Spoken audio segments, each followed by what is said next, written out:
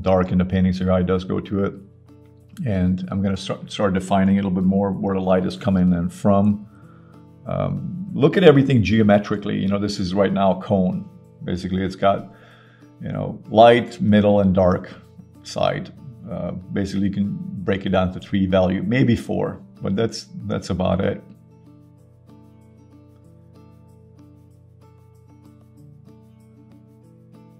Look at Edgar Payne, as I'm thinking of other deceased artists. Edgar Payne, great landscape painter of the past.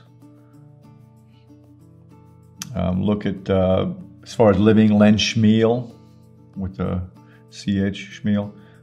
Skip Wickham, with the W. Look at Dan Young's work, Ralph Wahlberg. Ralph's been definitely, Ralph does a lot of wildlife, but his landscape paintings are real nice too. Look at John Burton,